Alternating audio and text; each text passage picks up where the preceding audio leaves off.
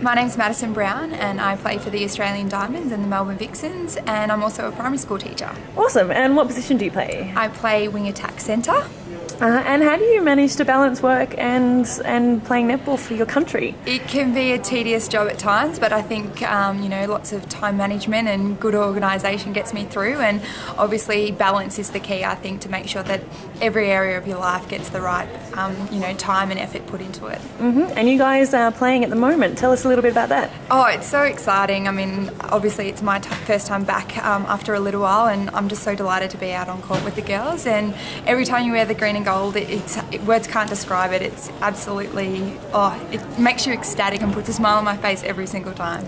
And I mean, what would you say to young girls, thinking about taking up a career in netball? What advice would you give them? To just enjoy every minute and make the most of every opportunity that comes your way. And yeah, as I said, just enjoy it and have a smile on your face, because when you're enjoying it, obviously that's when you play your best and make lots of new friends.